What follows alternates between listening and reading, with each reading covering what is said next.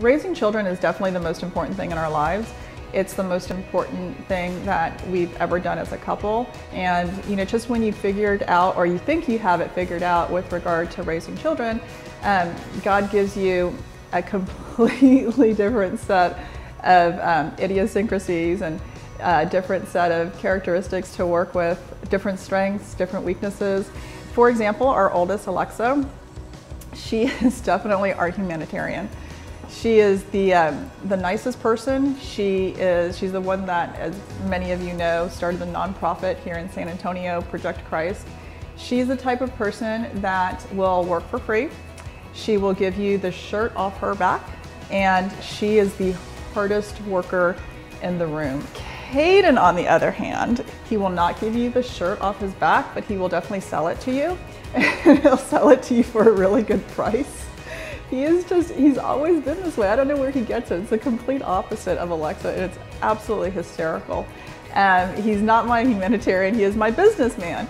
He has always been a businessman. He has been entrepreneurial and industrious since the time that he was a little kid. Steve and I listened to him, talking on a business call or talking to a potential buyer for whatever it is he's selling, and it's absolutely incredible, the industry knowledge that he has when he latches onto something and decides that he wants to, to learn all about it. And then there's Colton.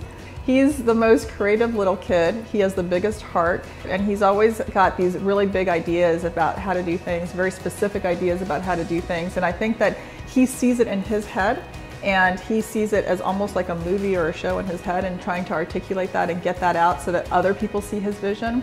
I think he might be our next Steven Spielberg. You just never know. He's a really interesting kid.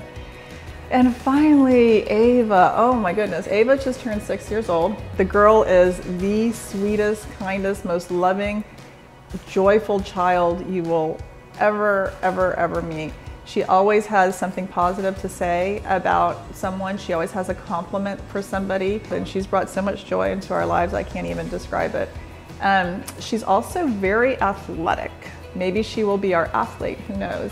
So all this to say that I think that our job as parents, and especially my job as a mom, is to figure out what strengths they have as children and figure out what path they can take in life so that their strengths can be maximized and they can be successful, and eventually they can grow up and start their own businesses or work for somebody or start a company where they're doing something that not only do they love, but that they're really naturally good at, and they utilize the gifts that God gave them so that they can be successful and they can live a purposeful life. And I think that, kind of tying that back to what I was saying about me and Steven, is I think that we have both put ourselves in positions through our businesses where we're doing what we're good at, because not only do we love what we do, but we have found a way to carve out responsibilities for ourselves that kind of speaks to our own individual strengths. And then we also have a partnership where we respect those strengths in each other.